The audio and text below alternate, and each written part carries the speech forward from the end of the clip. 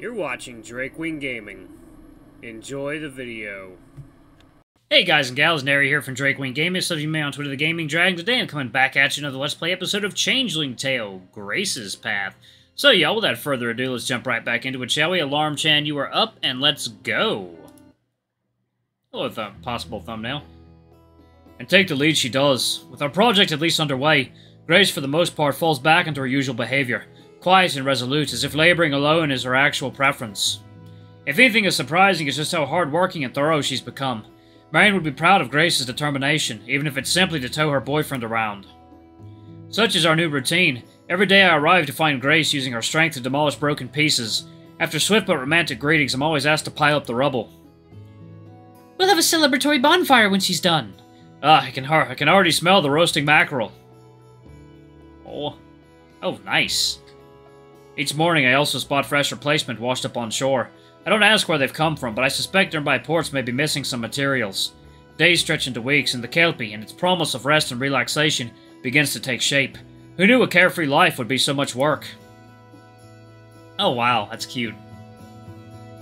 Fashioning a new mast is the most difficult part, but Grace's size makes raising it into place look easy. I see her hard work paying off not just in tangible accomplishments, but also in her attitude. Since my return home, I've watched Grace go from shy to boisterous, to finally landing somewhere in between, keeping her isolation while developing a strong sense of self. Every time I talk to her, I know I'm speaking with a shrewd, independent woman, and nothing proves this better than her new side job. After she made good on her promise to the fishmonger, the arrangement evolved into a loose business relationship. Grace provides the fish, and Douglas provides a cut of the sale. I'm thankful they've patched things over, because ever since Douglas took Marion to the church picnic, the two have begun openly making appearances together. There are whispers that they might even be in love. There are whispers about me as well. I've become an idler and a recluse, they natter.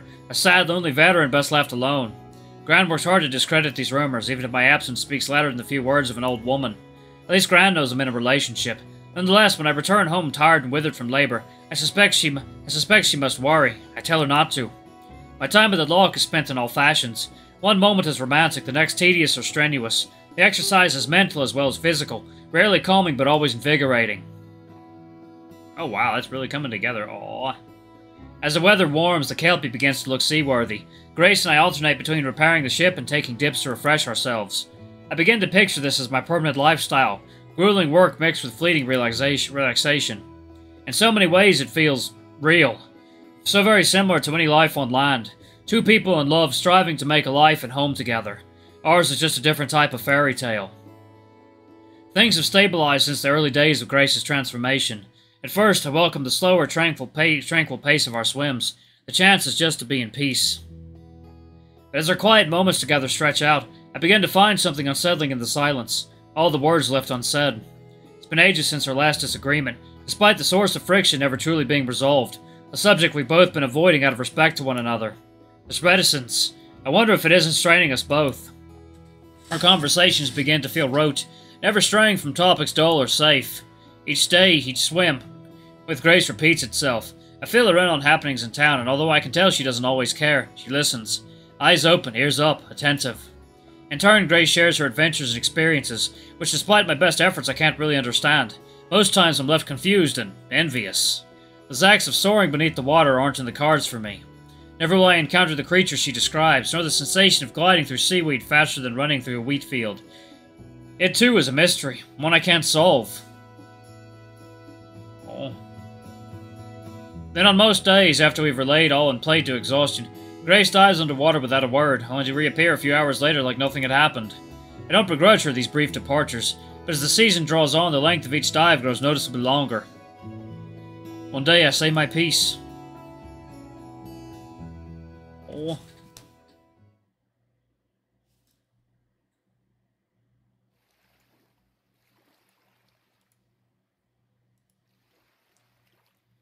Grace, can we talk? I'm still holding a caulking rope as I look to see if she's even around. Thankfully I hear splashing.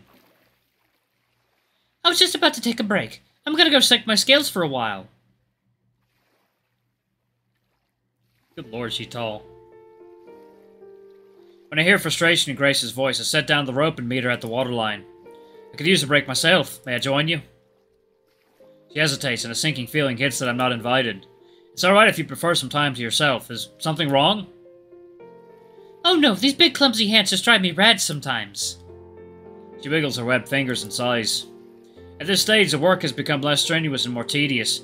Recalking the hull, waterproofing the deck seams, replacing the bungs. These finer jobs aren't easy for her, I know. But I suspect something else is at play here. I muster up the courage to ask what's been eating at me for some time now. Grace, where do you go when you disappear? Her enormous body shrinks a little, and I feel already guilty for asking. It wasn't my intent to make her feel ashamed. Well, all sorts of places, really. My old haunts, good fishing grounds. Sometimes I even go outside the loch just for a change of scenery. I suspected as much. The call of the sea is strong. It reminds me of something Alana said at the beginning of this whole affair. You think it's an instinct, a side effect of your form. Instinct? Malcolm, you make me sound like a wild beastie. It's not an animal impulse, at least I don't think so. They're just my happy places.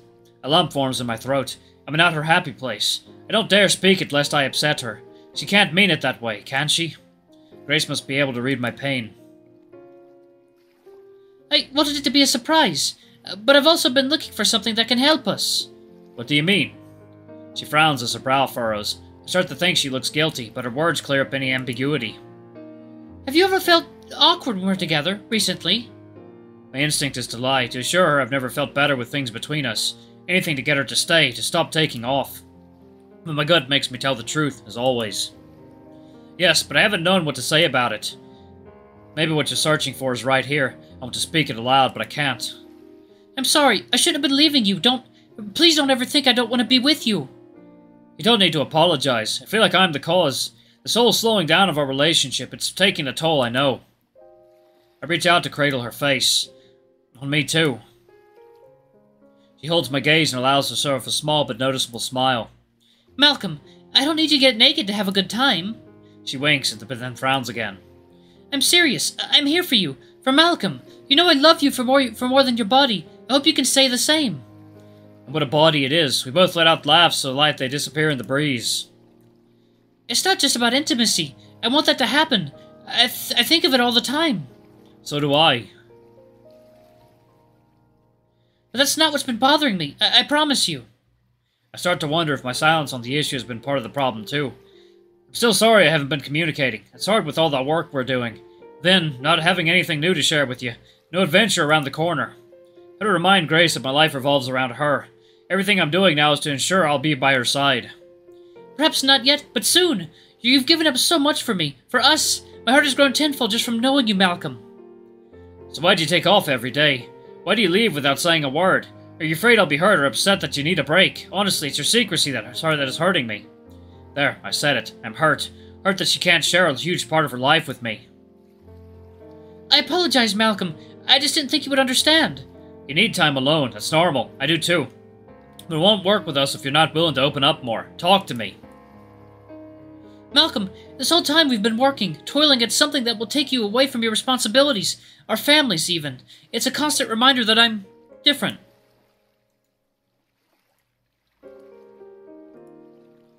I always have been, now even more. I'm doing my best to keep my hands off you, trying to distract myself with what I've always done to cope with when I'm anxious. You're isolating. It sounds like the Grace I remember. Yes. She hangs her head, but only for a moment. But I've also been thinking. I want to help. I want to take you away on our own adventures and not have you fretting over anything you've left behind. And not just you. I want to help my sisters, to help Agnes. She starts backing into the water. I know a way, but I'm scared to tell you. I don't want to let you down. Tell me what? You needn't worry about disappointing me. In fact, Grace's confident, cagey behavior leads me to believe it's not disappointment she's worried about, but disapproval. She's already begun to swim off as she normally does in the afternoon. So much for getting her to open up. She's backpedaling, or rather backstroking. It will take me a few days, Malcolm, but I'll be back with a solution, I promise. Watch for the beacon. Take a break from the ship. I scream out to her. Just days? Trust me, Malcolm. Everything will be better, for all of us. I love you. I start to reply in turn, but she's gone. Back underwater, swimming away at full speed, and leaving me lost and confused. What began as an apology, an olive branch to repair any damage developing as we remained reticent, it's turned into her abandoning me, rushing off into the unknown. Unknown to me, at least. Grace has a plan. As the man who loves her the most, I should trust her. I want to trust her, but I don't know what to believe anymore. Why can't we just have an open conversation? What is she hiding? As I watch the waters wake, that she has left behind, my heart sinks deeper and deeper. Was that it for now? Oh, okay. Maybe there's more? Roommated. Oh my god. Oh my lord.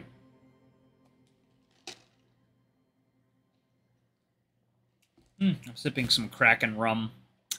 Roommate is making steaks with mashed potatoes, so Neri is going to be eating very well tonight. Right. Are you well, Malcolm? You seem distracted. As I help Gran down from the horse-drawn cart, I have to pull my eyes away from the lock. I'm fine, Gran. You're talking about Rabina's boys.